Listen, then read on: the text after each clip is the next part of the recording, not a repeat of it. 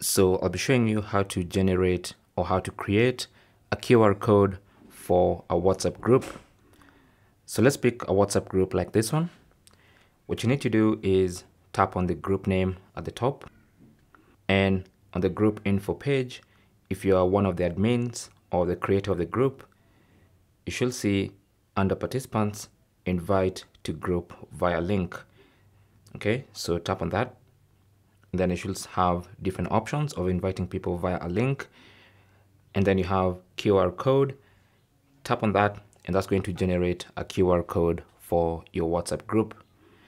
Now you can either show people to scan it right away, or you can choose to save it to your gallery. So just tap on the share icon for iPhone users and select save image. Alternatively, you can just take a quick screenshot of that QR code and it's going to be saved to your phone's gallery.